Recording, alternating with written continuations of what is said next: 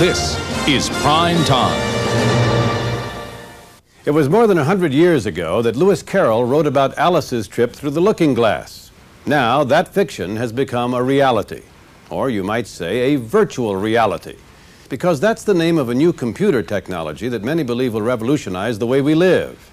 As Jay Shadler explains, virtual reality lets you travel to places you've never been and see things you've never seen and do things you've never done without ever leaving the room.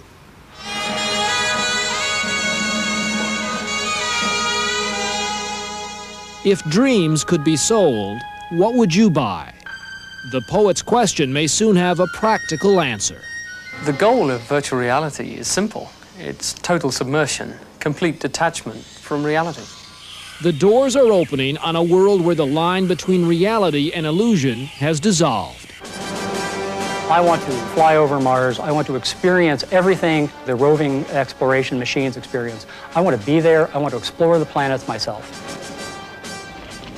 Advances in computer graphics over the past 10 years are making it possible to create artificial three-dimensional worlds, complete and convincing, though they only exist in the mind of the viewer and the heart of the computer. Known as virtual reality, or VR, this new technology uses pictures and sounds to wrap around your senses. Imagine a place and you'll be able to step into it. Conjure up a dream and you'll be able to fly through it. It's unreal.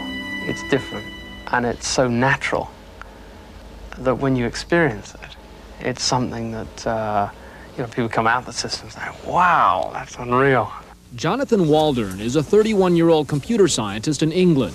As a college student, he designed computer graphics. Now, he's launched one of the first companies to mass-produce virtual reality systems. Okay, so here we are going into virtual space, and here I want to show you a little application where we've got a car engine. As with most VR systems, Waldron's uses stereoscopic images projected onto tiny screens inside the viewer's helmet. A powerful computer then generates the graphics and sounds needed to convince the viewer he's in another world. The illusion is completed when motion sensors in Waldron's glove and helmet allow him to begin interacting with whatever he sees. What I can do is, as you can see, freely move the articles all around anywhere I like in space. Now, on a conventional computer, this would take an awful long time.